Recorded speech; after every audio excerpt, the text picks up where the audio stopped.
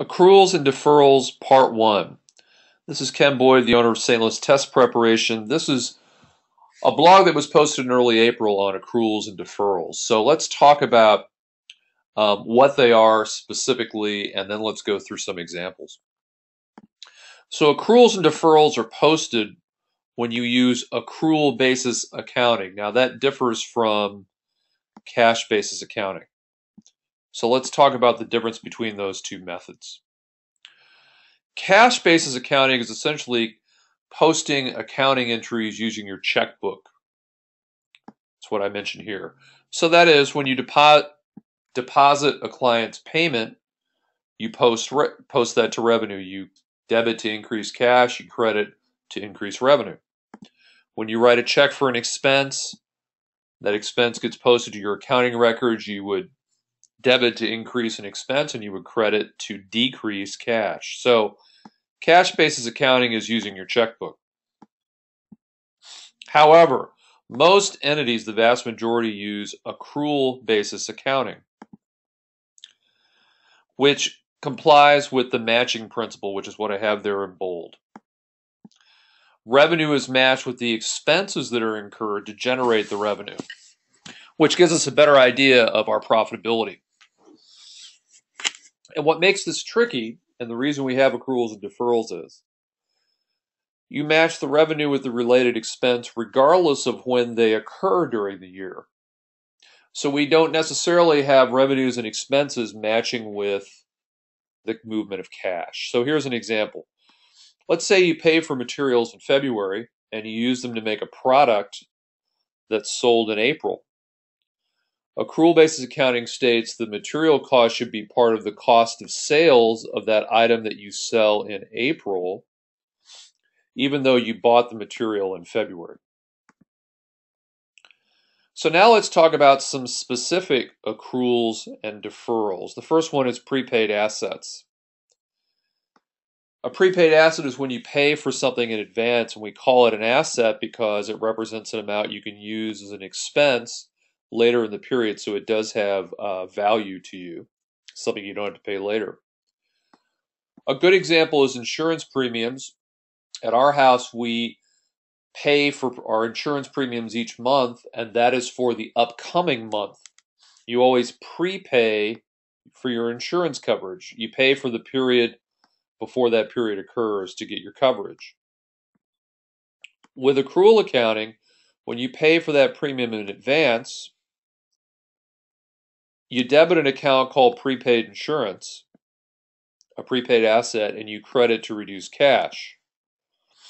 As time passes, you then debit insurance expense, you recognize the expense, and you reduce the prepaid insurance account.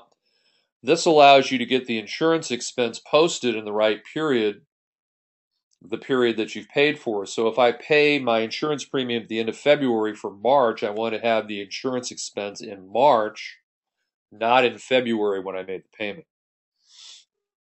And I describe insurance as a period cost. It's an expense that's incurred with the passage of time. Another good example is interest on a loan. That expense occurs with the passage of time. Different accrual and deferral topic is accrued payroll. And this is an example of where you pay for labor costs, write the check, after you match the costs with the revenue.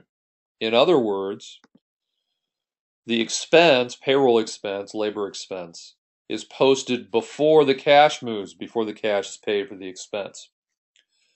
And we've all had jobs growing up where maybe the company ran payroll on a particular day of the month, like the 1st, the 15th, or the last day of the month. Other companies pay every 2 weeks regardless of when those days fall in a given month. So every other Friday, every other Monday.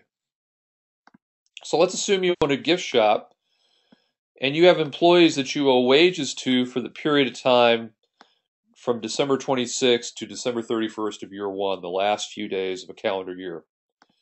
And because you're on a 2-week cycle, you won't pay payroll until January 5th of the next year. And the question is, what journal entries do you have to make under accrual accounting? Well, we need to get that payroll expense in year one because that's when we incurred it, because we paid those employees for the last few days of December, and we want to match that payroll expense with the sales for December. So on the last day of the year, of year one, we debit to increase the payroll expense, and we credit an account called Accrued Payroll, which is an indication to the financial statement reader that we owe somebody for payroll. On January 5th, when we actually pay the payroll that was owed in December, we reduce by debiting the accrued payroll account, and we credit to reduce cash when we write the checks.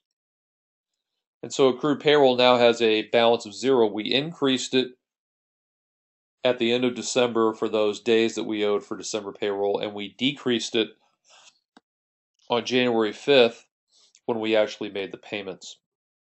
I'll do more on accruals and deferrals later, but here are links to 2 other videos that might help you that are based in Excel. For the toughest accounting review topics, you can go to this link. Here is the web page where that link is. I teach these toughest topics in a small group 90-minute sessions. They're limited to 10 people each.